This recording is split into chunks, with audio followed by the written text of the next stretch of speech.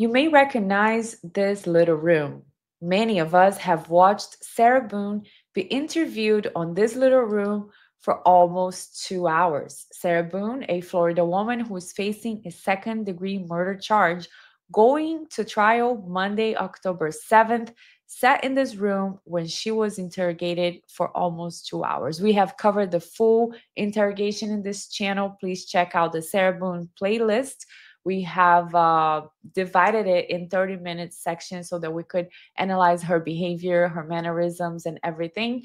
And we're going to watch today the motion to suppress that her newest attorney, Mr. Owens, was heard on just this week, few days ago, kind of like as a last Hail Mary, a last resource, which would have been a huge win. He ideally was asking for this full interrogation, the 2 hour interrogation, to be suppressed, to not be part of the trial, so that they could present a defense for her, because she spoke to the interrogators without any attorney, without any advice. She just talked and talked and talked.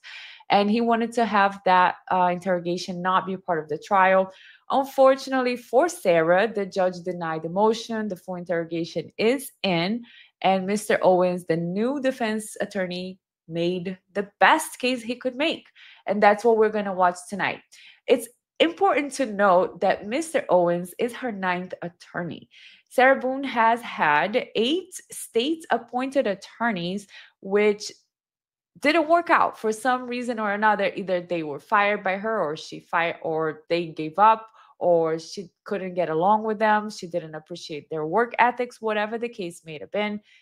After the 8th state appointed attorney, the judge obligated Sarah to represent herself as a pro se defendant. And she tried. She started taking notes. She started speaking in her motions. And then she placed a crafty ad asking for an attorney to represent her pro bono, in exchange for notoriety, or whatever, however you say that word.